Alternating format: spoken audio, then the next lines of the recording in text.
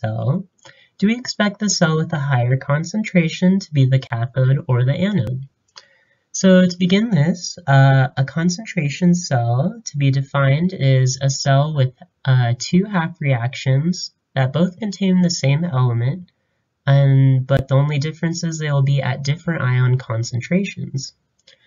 And because of this, the cell potential is generated by this difference of concentrations in the same ion between the two electrodes, and so transfer of electrons will still occur.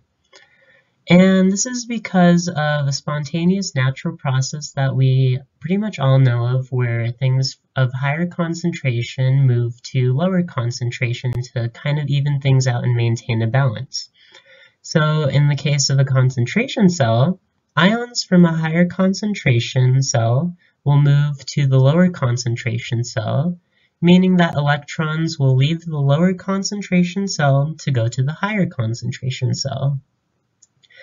And now that we've answered that, this means that the lower concentration cell will be the anode, and the higher concentration cell will always be the cathode. And this makes sense, knowing from our pre-lab reading that electrons will flow from the anode to the cathode in order to maintain a positive cell EMF. So in a little example that I found online, we have a cell right here, a concentration cell.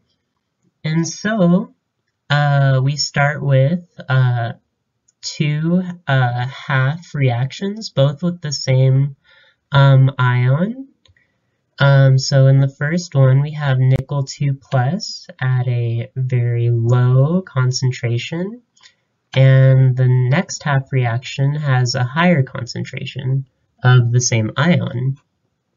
This means that the higher concentration ions will move into the lower concentration half reaction, and so therefore the electrons are able to flow in the opposite direction.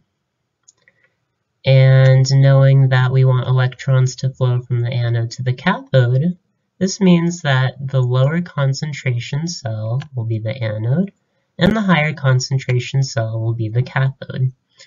And so once we move to equilibrium right here, we see that the two half cells were able to achieve equilibrium by balancing out the common ion.